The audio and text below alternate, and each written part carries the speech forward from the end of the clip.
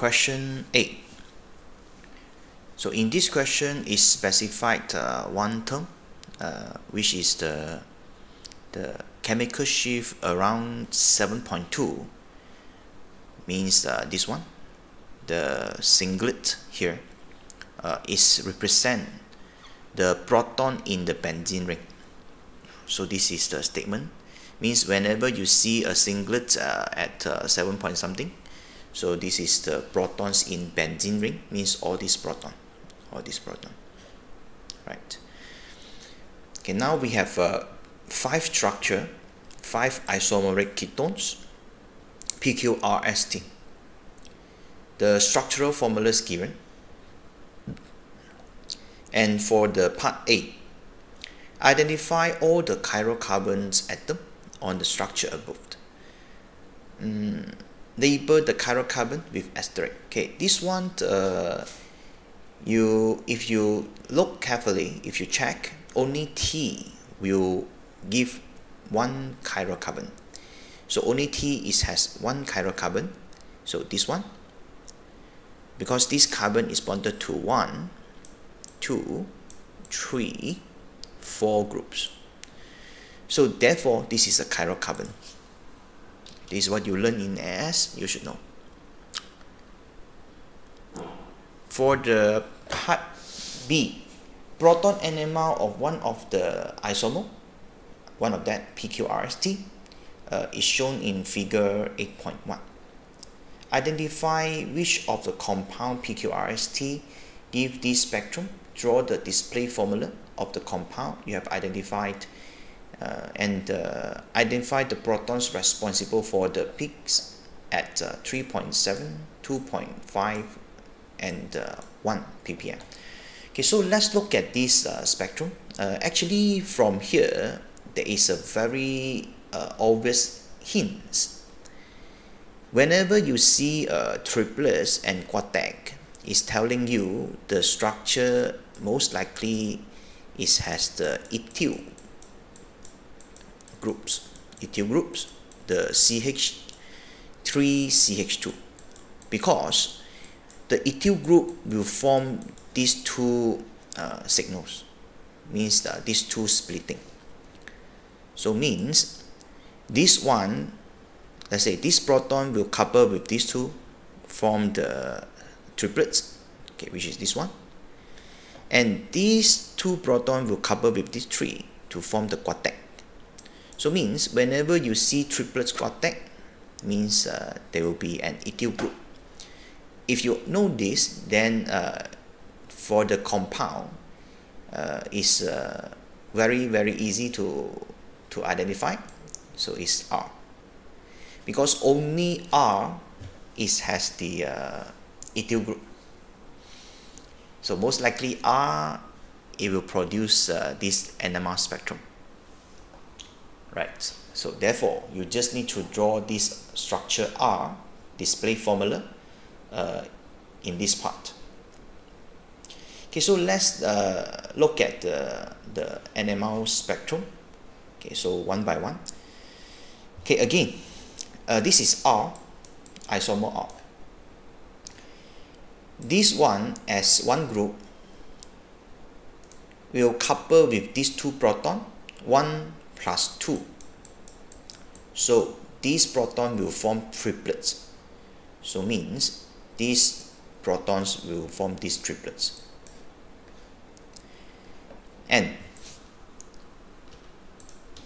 for this proton, now is as 1, coupled with these 3. So plus 3, so it will form quartet.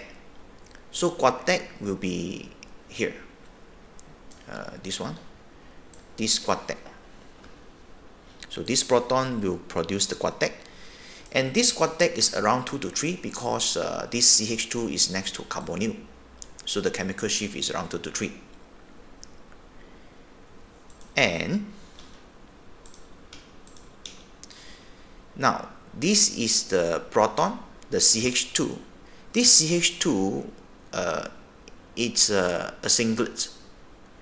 Singlets around 3 to 4 here, because it's next to benzene ring. So this singlet, okay, is produced by these two CH2. Is no splitting because no protons on adjacent carbon. That's why no splitting and just singlet. And this one, it will just give a singlet at 7.2 ppm here, right? So it's already told you earlier, this one, right? So that's why you just need to you get this structure, okay, which produce this NMR, right? Okay, so I hope you understand, right? So the structure with the NMR. Part 2, name the splitting pattern of the peak at 3.7. 3.7 again is a singlet here, right? So why there is no splitting like triplets, quartet, it's just a singlet? Because if you look carefully, this one on the adjacent carbon here, it has no protons to couple with, means this one it will always a singlet, right? So because the neighboring carbon has no hydrogen, so no splitting, no spin-spin coupling, that's why no splitting. Part C, choose from this PQRST to identify the two compounds that each have a doublet in the proton NMR. So it's P and T. So why is P and T? So from here you can identify that easily. So this one is the, let's say now we try to look at this 6 proton.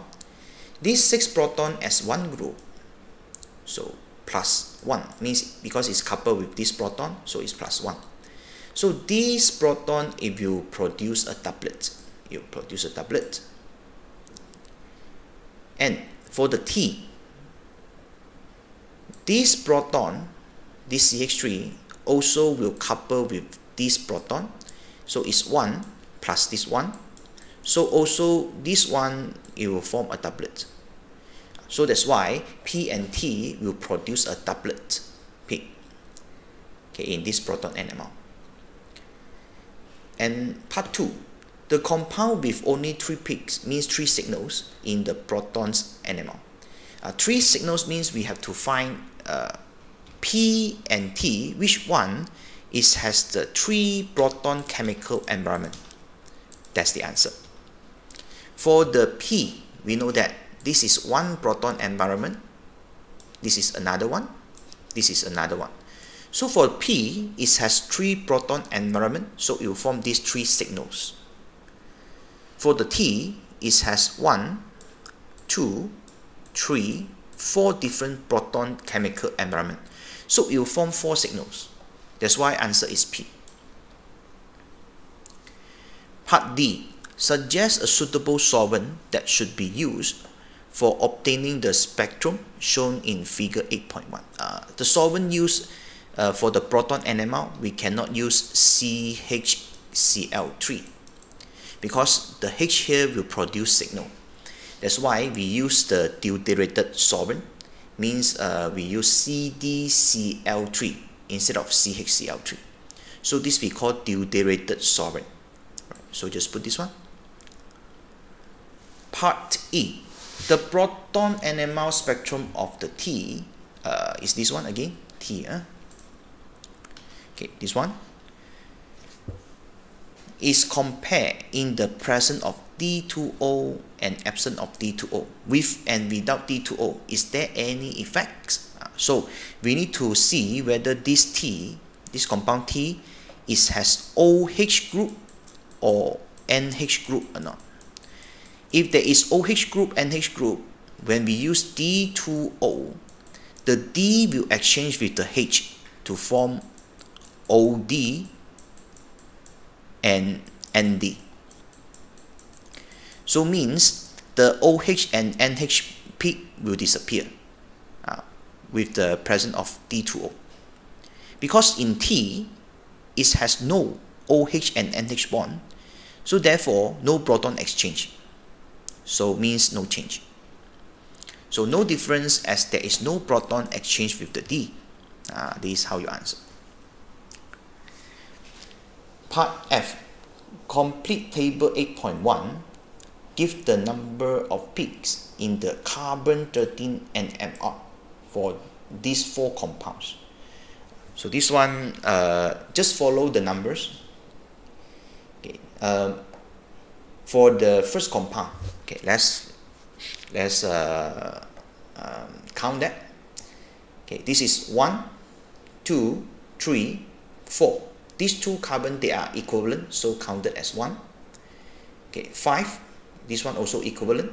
This one 6. So therefore, it will produce 6 signals. Or in this question, they say 6 peaks.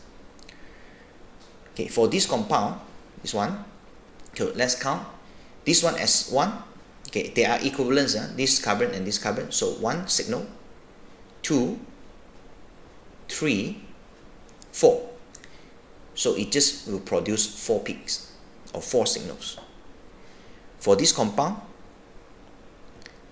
so we have to look at the which one is equivalent. So we start from here. This one, 1. Okay, 2. Okay, these 2, they are equivalents because it's symmetric.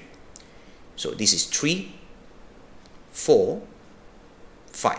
So if you give 5 peaks or 5 signals. For the last compound here, okay, this one is as 1 because they are equivalent.